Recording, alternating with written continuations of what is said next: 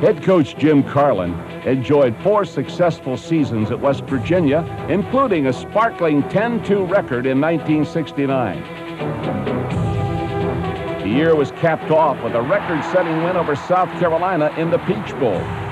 But as far as West Virginia fans were concerned, the biggest game that year took place in Morgantown, where the Mountaineers crushed Pitt for the 3rd year in a row.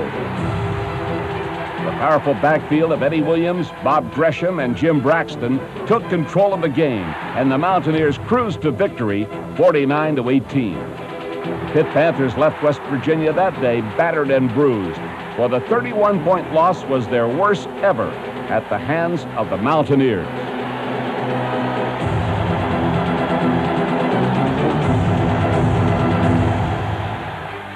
"1970 would hold some measure of revenge for Pitt, as new Mountaineer coach Bobby Bowden suffered through the worst defeat in his career. The most embarrassing game I have ever been situated in my life was my first game against Pitt in 1970.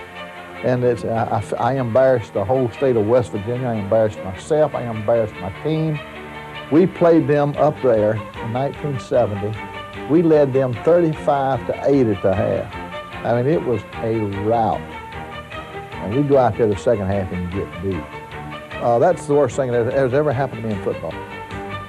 If the 36-35 loss remains as one of Bowden's darkest moments, then his brightest day arrived in 1975, when his squad finished 9-3, won a Peach Bowl championship, and pulled out one of the biggest wins in the history of Mountaineer football. Jack Fleming, along with Woody O'Hara.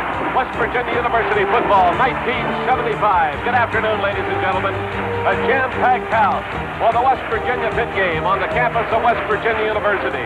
I remember before that game, before the Pitt game, before we went out, the governor came in. And it was so quiet in there, it was scary. I think the coaches were nervous. Nobody was saying anything. It was, you could drop a pin and you could hear it.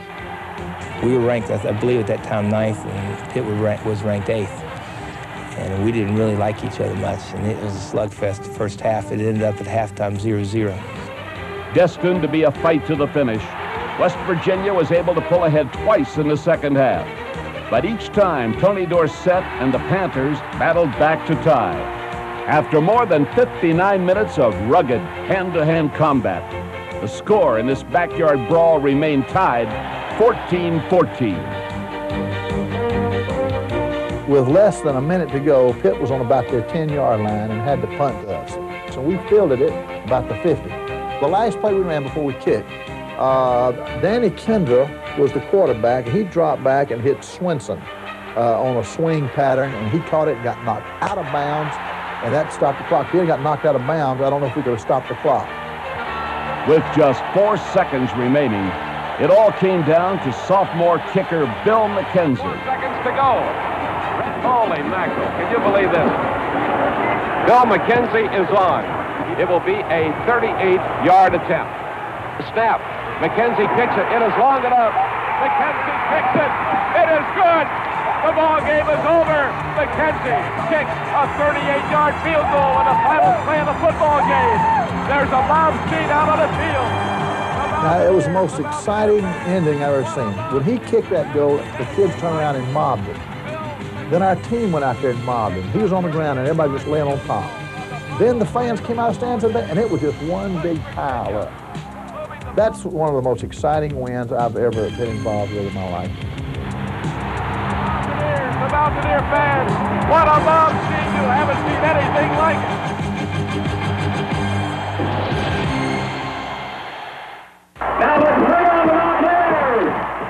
Old Mountaineer Field was part of that university. There was something special about it.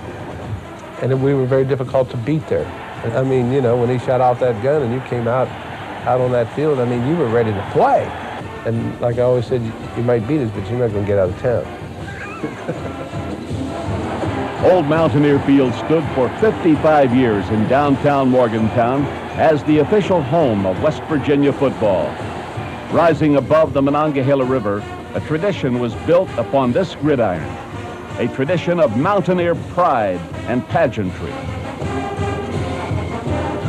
The people were right down on top of you, everybody was right down on the sounds, and when that band came out of that closed into that stadium through that horseshoe, and people just packed to get in there. I mean, they live and die for tickets to come up there, and there was no place to park, and there was a tremendous amount of camaraderie that came about because of people parking their cars and walking and eating downtown, and they were all together, and then they all sort of funneled into that stadium and then funneled out to go home, at the end of the day.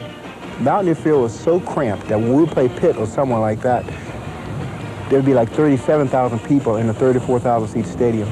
And on the sideline, it was so packed that the visiting team would have to ask people to move out the way so they can get on and off the field and so forth. And the people right on top of it. The old stadium, number one, everybody sat on the field. I mean, literally, there wasn't a bad seat in the house. And so as a coach, you're standing right there, those people, you could hear everything they called you. Now in the end zone, when you catch a pass, there's a guy standing right there ready to catch you, And so everybody was sitting right on top of you. And it was just a great place to play because everybody there was for you. During the 60s and 70s, Mountaineer fans were treated to a non-stop parade of all-star talent. Names like Dick Lethbridge, Eddie Williams, Bob Gresham, and Mike Sherwood in the 60s were followed by Pete Wood, Artie Owens, Dan Kendra, and Kerry Marbury in the 70s. Three names, however, rise above all others as superstars of these West Virginia glory days. Halfback Garrett Ford, number 32, arrived in Morgantown from Washington, D.C., and proceeded to rewrite the Mountaineer record books. Ford had the strength and size to power through the line, and then, once on the other side, his long, graceful stride left defensemen struggling to catch up. I was never very fast, and I was a good player on a fair team. It amazes me because now you hear people saying, boy, you were, a great player, this and that. I was never a great player. I really wasn't. I never had great speed, but I liked playing football, and I ran hard and did the best I could with it. My big thing was I just liked to run over top of me. I didn't worry about going outside or going around. It was one-on-one, and especially if you were a defensive back, it was all over for you.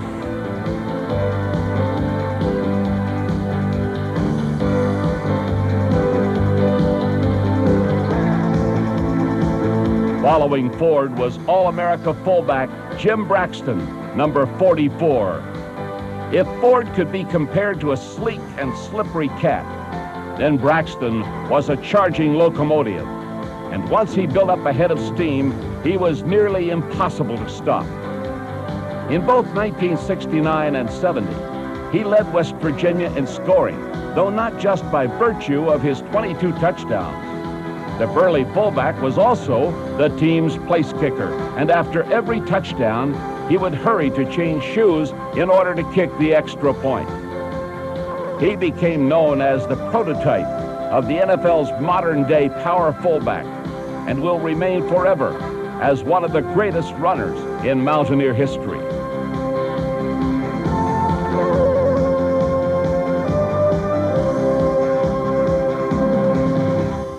During the mid-70s, Bobby Bowden's wide-open offense was fueled by an All-American flanker named Danny Buggs. Buggs' sure hands and lightning speed provided the game-breaking threat the Mountaineers needed through the air, as well as coming off his trademark flanker reverse.